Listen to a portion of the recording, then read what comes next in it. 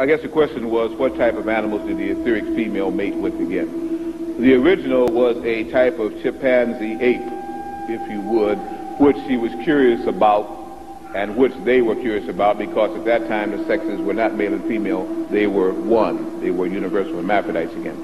And as they were pulled to discover what was on this planet, they saw this creature that was bipedal and so on again like this, and mated with it.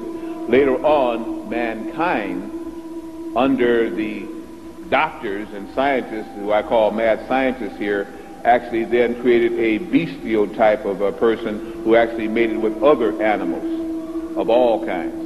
And it was not just the female of the group that did this, it was a male too. They produced again some of these half animal, half creatures that you saw, which you've been told were created by the Atlantean scientists. That's not the only way that they reproduced. They let loose a people who were dumb as to who was what on earth, and they did cohabitate with anything, and their vibrations were so low at the time that they could actually reproduce.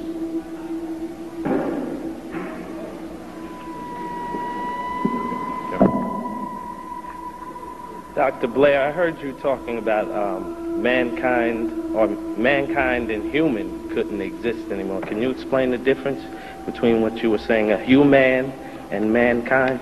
Yes. Human is animal man, the god Hubris, as they call it amongst the Egyptian and Nubian societies, ruling the animal kingdom. Man is descendant from angels, or from what they call Lord gods. As we study, we'll find out that there were many rulers of planets with an ascendancy and a work staff